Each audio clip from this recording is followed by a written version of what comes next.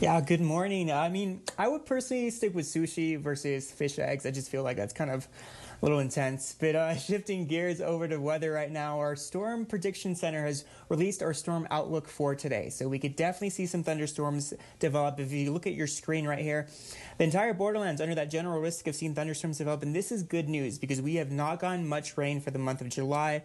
Actually, we haven't really picked up anything at all if you were being honest, but also what we're dealing with today as well as an ozone action day. What this means is we're dealing with poor air quality out there. So those of you who have asthma or any respiratory issues, it's best to limit any outdoor activities from now until 8 p.m. We have a bunch of stagnant air that's just not pushed on through.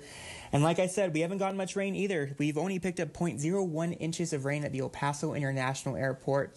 And believe it or not, July is one of our wettest months. It's the second wettest month out of the year. We usually pick up an inch and a half, and that means our drought monitor has also updated us and put us in that moderate category. You can see El Paso County as well as Hudspeth and Culberson County. Places out east dealing with even extreme drought, and places out west we're in that dry category. But trust me, the forecast for the next 7 days is going to put this in reverse, hopefully. So we could see the potential of seeing those thunderstorms develop as we run through our future track model 4 o'clock.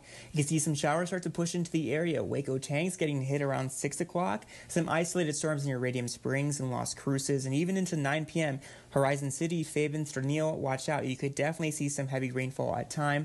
Of course, this is just one of our future track models that I'm showing you folks expecting what we are expecting for tonight and even through Sunday as well. Rinse and repeat forecast. We have that monsoonal moisture in place, which could really flare up some storms and pop off at times, even producing some heavy rain and even picking up those winds as well. Even Monday morning, 8 o'clock, this one wants to bring in some showers out to West El Paso, Santa Teresa, Anthony, even into Juarez as well. So for today, we're in store for another hot day as well. 101 is our expected afternoon high. 20% chance to see those showers and thunderstorms. But keep in mind, this could be the end of our streak of seeing those triple-digit temperatures for the weekend.